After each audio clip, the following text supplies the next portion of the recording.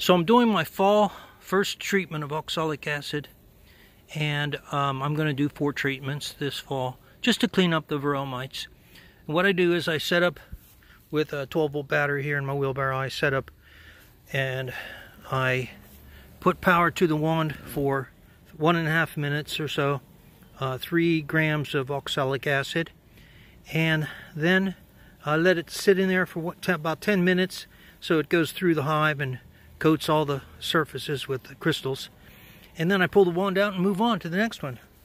And over here is a hive I just finished, and you can see the bees they've been in there 10 minutes and they're ready to have a little flight and get out there and get a little fresh air. They're not too bad. They're pretty gentle bees. I'm pretty happy, and these guys will make it through winter, hope, with any luck.